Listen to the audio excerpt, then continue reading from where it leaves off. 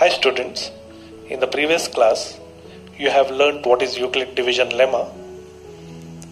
In this session, finding HCF using Euclid division lemma. How to find we will be learning in this session. We'll consider an example. Take two numbers 1001 and 385. We are finding HCF using Euclid division lemma, or we can say Euclid's algorithm also. We all know, according to Euclid's division lemma, A is equal to BQ plus R.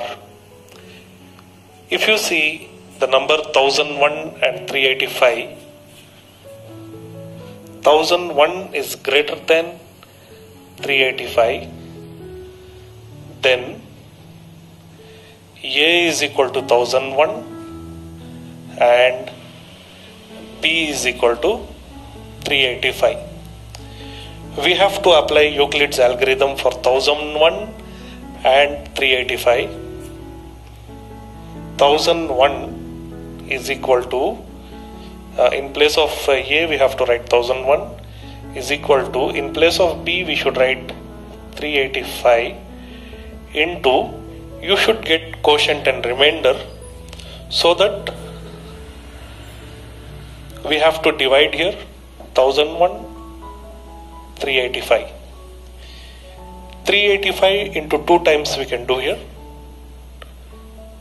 If you multiply 385 into 2, you will get 770.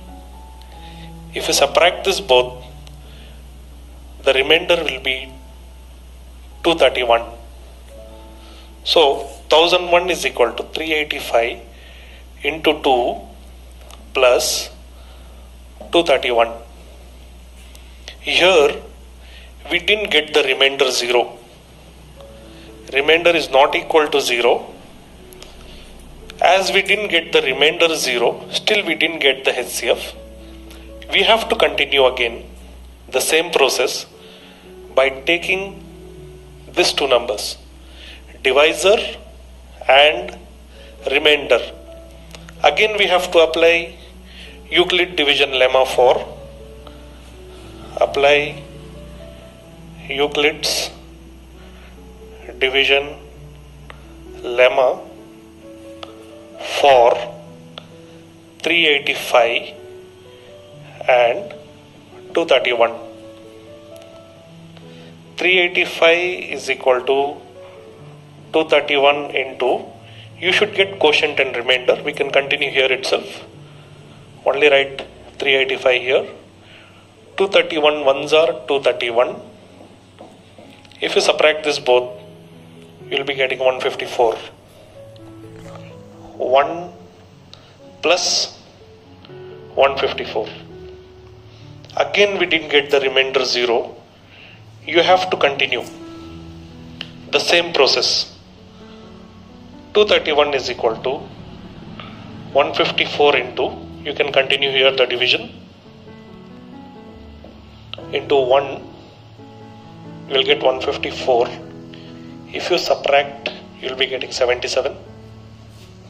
1 plus 77. Again you know you didn't get the remainder 0. Consider 154 and 77. 154 is equal to 77 into, you can continue here, 77, 154. 77 twos are, you will be getting 154 and the remainder 0. So 154 is equal to 77 into plus 0. You got remainder 0. Therefore, R is equal to 0. The divisor, whatever is there here in this step, that is 77. That is HCF. Therefore, HCF of 1001 comma 385 is 77. This is the way how you are getting the HCF.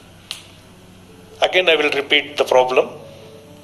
If you have two numbers 1001 and 385, you have to apply Euclid division lemma.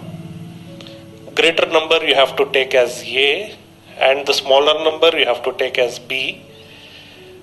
Then use Euclid division lemma and get. You have to keep solving unless you get the remainder 0. As you get the remainder 0, whatever is the divisor, that is the HCF. This is the method of solving the problems. Some things you have to note in this.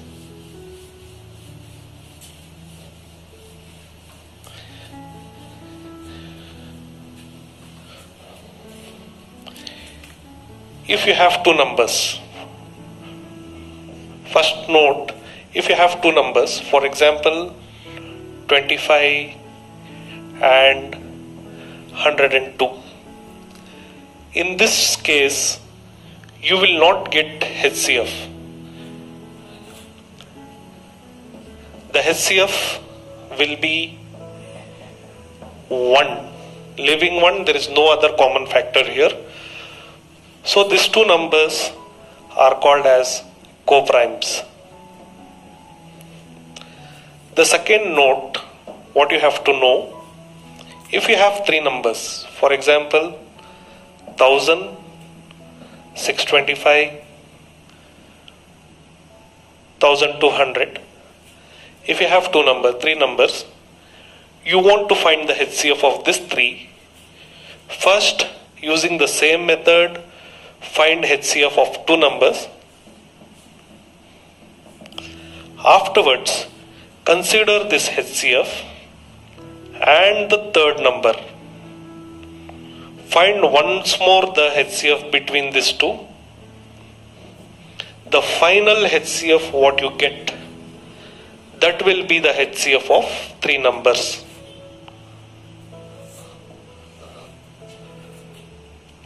I hope so students will follow this, whatever I have done in this video. There is a PDF attachment for this video consisting of 10 problems. You people have to solve these 10 problems before the next session.